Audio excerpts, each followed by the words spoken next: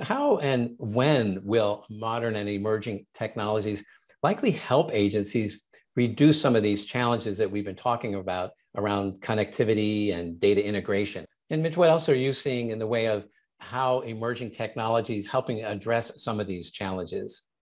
Yeah, so I certainly agree with what Chris's perspective is as far as some of the strides that we're making sort of on the infrastructure level.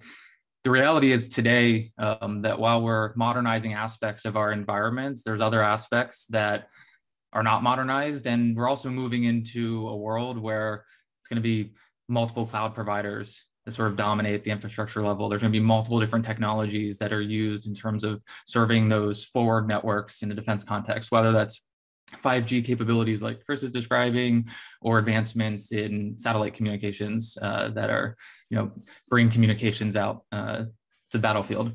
And so from our perspective, we want to make sure that we're able to deliver data capabilities despite the environments in which we're operating. We want to take advantage of those capabilities as best as possible and as they modernize, but interoperability is kind of the key, where we need to operate across a heterogeneous IT environment. So that's one perspective. And then the second piece that I think sets our approach apart from what I'm seeing in a lot of other companies that are sort of working in data software is that we need to focus on delivering mission-centric capabilities that seamlessly promote the use of data to the end user system.